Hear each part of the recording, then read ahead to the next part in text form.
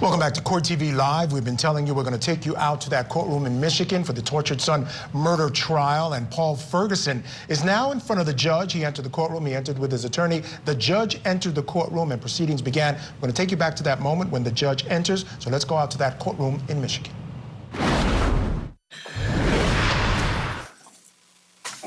Right before the court is filed 2022-3537 FC.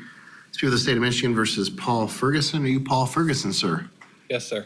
Mr. Ferguson, can you please rise and raise your right hand? In this matter now pending, do you swear or affirm the testimony you're about to give will be the truth, the whole truth, and nothing but the truth, so help you God?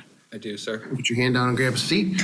Mr. Ferguson is represented today by Mr. Joshua Eldon Brady. The people are represented by Mr. Matthew Roberts. The date and time scheduled for a status conference on this case. The court's been informed that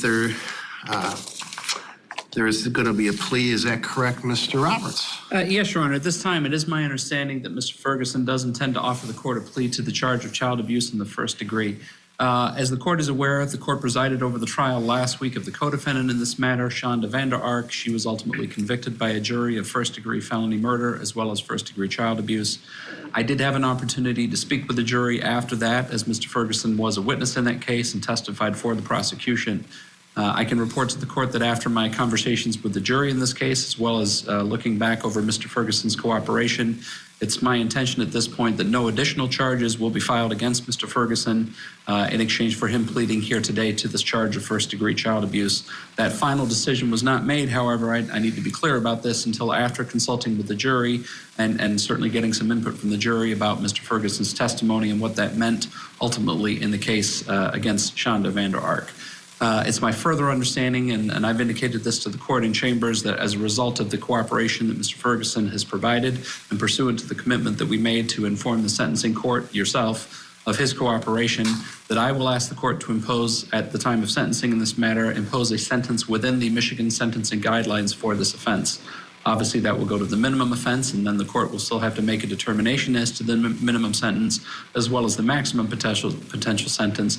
But I will ask the court to make a sentencing commitment within those sentencing guidelines.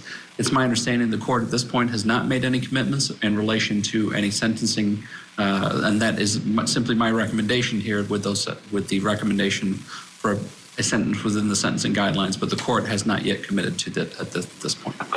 All right, Mr. Eldon Brady, any comments regarding Mr. Roberts' statements? I saw a little bit of question. I just want to clarify the simple version of Mr. Roberts' statement. It's our understanding that the people's commitment is, in exchange for Mr. Ferguson pleading as charged to the child abuse in the first degree, that the people are committing that there will be no additional charges related to the same set of circumstances brought against him in this case, and that the people will not ask for a sentence above the sentencing guidelines in this case, as well as continuing to fully and fairly inform the court of Mr. Ferguson's cooperation. All right. Is that correct, Mr. Roberts? Yes, that's what I indicated. All right. Mr. Ferguson, did you hear the statements that were made by both Mr. Roberts as well as your attorney, Mr. Eldon Brady? Yes, Your Honor. Do you understand the terms of the agreement? Yes, Your Honor. Now, you need to understand, although Mr. Roberts is going to make a sentencing recommendation to the court to stay within guidelines, that is not binding upon the court. Do you understand that? Yes, Your Honor. I have not committed to any particular sentence, and I told the attorneys essentially I'm not committing to stay even within the guidelines. There's a lot of things I need to see in terms of a pre-sentence report and in terms of some information that Mr. Eldon Brady intends to offer the court. But I want you to understand before we go on with this plea that there is no guarantee that it would be within guidelines. You understand? Yes, Your Honor. Now, the court, if it exceeded guidelines, all the guidelines are advisory. The court would certainly have to put grounds why it was going outside those guidelines. But again, there's no guarantee. You understand? Yes, Your Honor. All right. And knowing all that, you still wish to go forward with the plea? Yes, Your Honor. All right. Mr. Roberts, you can read the information. The information then would read that on or about July 6 of 2022 in the city of Norton Shores at 4788 Marshall Road in the county of Muskegon and in the state of Michigan, that Paul Ferguson did knowingly or intentionally cause serious physical harm to a child. Contrary to Michigan law, this charge is known as child abuse in the first degree. That is a felony. It is punishable by life or any term of years. All right, Mr. Ferguson, did you hear the prosecutor read the felony information? Yes, Your Honor. Do you understand the name and the elements of the offense that you face? Yes, Your Honor. The offense you'd be pleading guilty to in count 1 is called child abuse in the first degree. That is a felony punished by up to life or any term of years. There's no mandatory minimum sentence you must serve. Do you understand? Yes, Your Honor. As of this charge, you have one of 4 plea choices. First is a nolo contendere plea. It's commonly called a no contest plea. It's a plea where you choose not to fight the charge for record and sentencing purposes. It operates as a guilty plea. Second, you can plead guilty. Third, you can plead not guilty. And fourth, you can stand mute, which means you would not speak, and I would enter a not guilty plea on your behalf. Do you understand the 4 pleas? Yes, Your Honor. At sentencing, both you and your attorney will be given a reasonable opportunity to read a pre-sentence report and make additions, corrections, or comments, then the court will pronounce your sentence. Are you prepared to enter a plea at this time? Yes, Your Honor. What is your plea to count 1, child abuse in the first degree? Guilty, Your Honor. Has anyone promised you anything else beyond the matters recited here today to get you to plead guilty? No, Your Honor. Anyone threaten you to plead guilty? No, Your Honor. Pleading guilty of your own free choice. Yes, Your Honor. Right, your plea gives up all the rights listed on the advice or rights form that you signed. Those rights include the right to a trial by a jury, the opportunity to do a trial by the court without a jury if you chose, and the prosecutor and the court agreed. You have the right to presume innocent until proven guilty, to have the prosecutor prove beyond a reasonable doubt that you are guilty, to have the witnesses against you appear at the trial, to question the witnesses against you, to have the court order any witnesses you have for your defense to appear at the trial, to remain silent during the trial, to not have that silence used against you, and to testify at the trial if you wish to testify. Do you understand that your guilty plea gives up these rights? Yes, Your Honor. Do you agree to give up those rights? Yes, Your Honor. Your plea gives up any claim that it was a result of a secret promise or a threat that was not disclosed to the court at this plea proceeding. It also gives it the right to claim later that it was not your own choice under the plea. Your plea changes your appellate rights from having the right to appeal to having to seek leave or permission to appeal to the Court of Appeals. Do you understand? Yes, Your Honor. To the attorneys, are either one of you aware any promises, threats, or inducements regarding the plea other than those already disclosed in the record, Mr. Roberts? None, Your Honor. And Mr. Eldon Brady? No, Your Honor. Mr. Eldon Brady, do you wish to question your client regarding the factual basis for the plea? Yes, please, Your Honor. All right, you may proceed. Mr. Ferguson, you heard the information that was read by Mr. Roberts. Yes, Your Honor. And we just need a yes or no answer so it's clear for the record. You heard the information read by Mr. Roberts. Yes. And you heard the address mentioned in that information. Yes, sir. And from the start of 2022 until your arrest, did you live at that address? Yes. And did your mother, Shanda Vander Ark, also live at that address? Yes.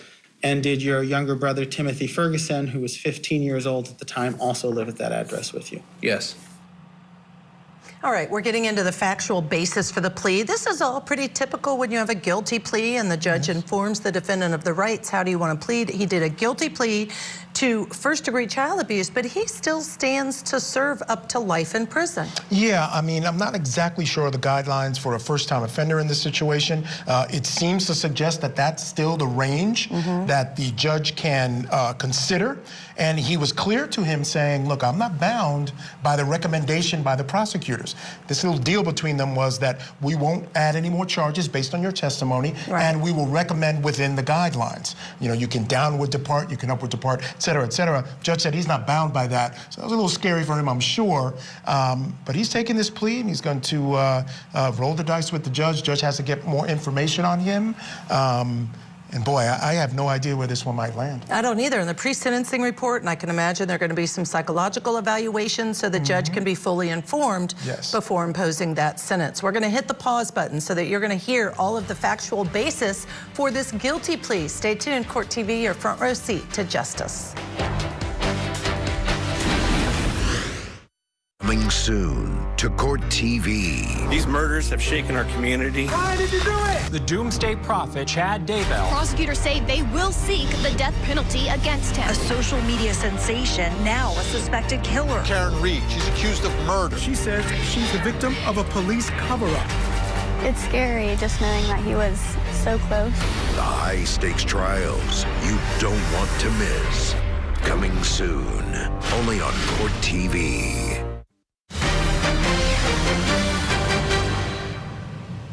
Welcome back. Our breaking news, Paul Ferguson has just pled guilty to first-degree child abuse in the death of his special needs brother, Timothy. Now, this comes after his mother was convicted last week in that same child's death. Right now, we want to get you back into court in Michigan to hear the factual basis of the plea. And as far as you're aware, that house is located within Muskegon County, correct? Yes. And at some point during that time period, did Shanda Vander Ark give you instructions that you were only supposed to feed Timothy bread with hot sauce or sometimes plain bread and no other food? Yes. And did Shanda Vander Ark either instruct or ask you to look after Timothy while she was at work? Yes. Was it or did you follow that instruction to feed him only bread with hot sauce or plain bread? Yes. And was it your understanding that Ms. Vander Ark was following the same food limitations for Timothy when you were at work and she was there? Yes. And was there a point, approximately 3 weeks before Timothy's death, that you realized that that very limited diet was having a serious effect on his health and weight? Yes. And did you communicate that to Ms. Vander Ark? Yes. And on that day, she allowed you to feed him an additional food? Yes. But after that, she went back to the instruction of only bread with hot sauce and bread? Yes. And did you follow that instruction? Yes. And your understanding was she was still similarly limiting his food intake when you were not present? Yes. The night before your brother Timothy died, did Shanda Vander Ark give you an instruction that you were to put him in the bathtub with water and ice? Yes. And did she give you further instructions about keeping him in the bathtub until she returned from work? Yes. And did you follow those instructions? Yes. Okay, the only question I had, Mr. Ferguson, was Timothy under the age of 18? Yes, Your Honor. All right, any additional questions, Mr. Roberts? I believe that's a sufficient factual basis to establish the plea, Judge. All right, the defendant offers the court a plea of guilty to the offense of child abuse in the first degree. His testimony establishes that he committed this crime well, I should ask you, Mr. Ferguson, this home at 4788 Marshall Road, is that in the county of Muskegon, state of Michigan? Yes, Your Honor. So his testimony now establishes that he committed this crime in Muskegon County. The court finds the plea to be knowing, voluntary, and accurate, and for all those reasons, the court accepts the plea. For the attorney, says the court complied with MCR 6.302B through D regarding the taking of pleas. Mr. Roberts? Court action, Your Honor. And Mr. Eldon Brady. I believe so, Your Honor. Thank you. All right, Mr. Ferguson, do you have any questions about anything we've done here today, sir? No, Your Honor. The court's going to refer the matter to state probation for preparation of a pre-sentence report. Schedule sentencing for January 29th, 2024 at 8:30 a.m. Bond at this time is revoked. Mr. Eldon Brady, I know there was some discussion about getting a potential assessment on your client, and obviously that's could take a little bit, especially over the holidays. So if for some reason you need additional time, just let the court know and certainly accommodate that. I do want as much information as I can about your client. So if that will help the court, I want you to be able to have the time that's needed to do that. Beyond that, anything else for the record, Mr. Roberts? I'm sorry, did you say January 24th? Obviously. 29th. 29th. Thank you. 29th. Nothing further. Thank you. All right. And anything else, Mr. Eldon Brady? No, Your Honor. Thank you. All right. We are adjourned. Have a good holiday. All right, so the plea agreement done, his allocution in court done. January 29th is the date set for his sentencing, giving a little over a month for the defense to put together some information about this defendant to give to the judge to help him make his decision as to the ultimate sentence in this case. Judge, what was interesting was prosecutors allowed the factual basis to be Mom instructed him to do everything. All the acts that led to the death, we know that the cause of death was starvation. So all the acts that led to the starvation he was instructed by his mom.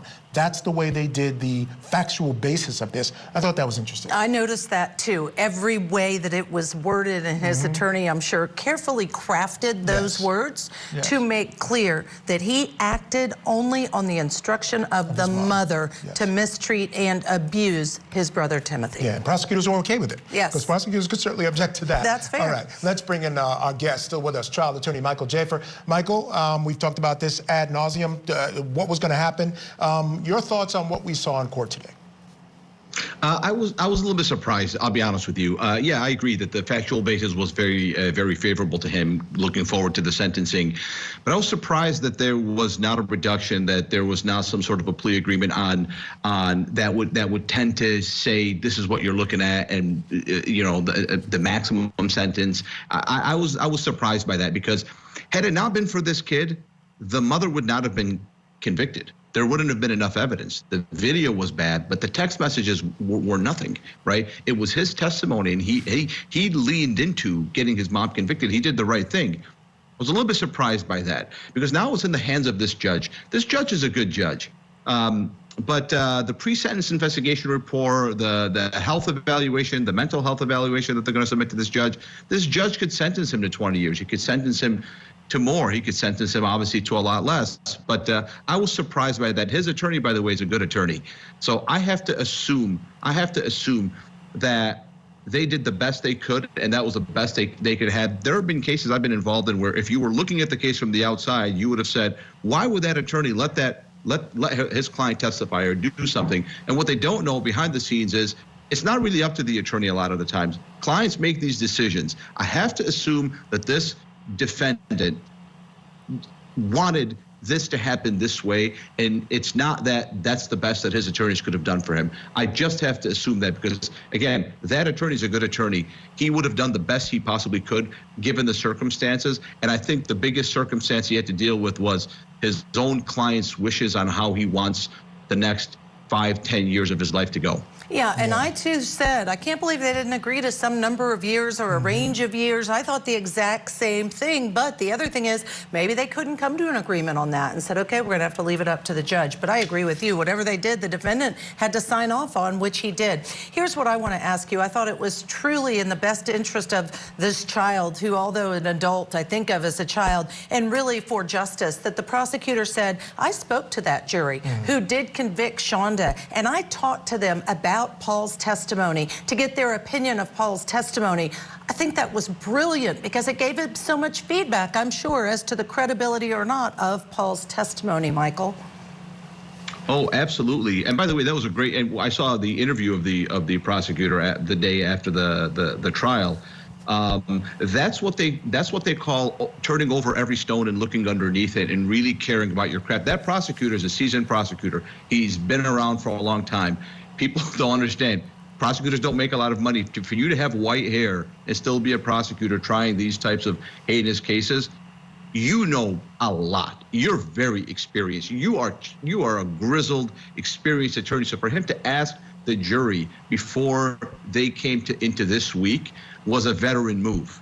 And it was a veteran move that allows him to basically put this case behind him. Now it's out of the prosecution's hands, right? The prosecution can come up, they can look at the pre-sentence investigation report, obviously, in Michigan, and give their opinion to the judge. But really, it's just them giving their opinion. It's up to the judge now. But they've done their homework, and they have. Yeah, you're right, Judge Ashley. Talking to the juries and asking them, hey, what was your opinion? What was your impression? I'm telling you, my impression is that had it not been for Paul Ferguson, I don't think we would see a conviction of Shanda. I mean, it was powerful. You know, that's a consideration, but you know what's also a consideration for the defense is there's a trial tax. We all know it. there's a trial tax. When you take a case to trial, you know that they're going to ask for more than they would if you agreed to a plea. So even if you don't know the years, you know you're going to get less than if you go to trial, right? And the likelihood of conviction here is good. Yeah. So a plea makes sense to me. I want to quickly listen to an aspect of this young man that may come into play. We're going to hear more about it. Actually, we don't have time for that right now, but it really involves the Stockholm Syndrome.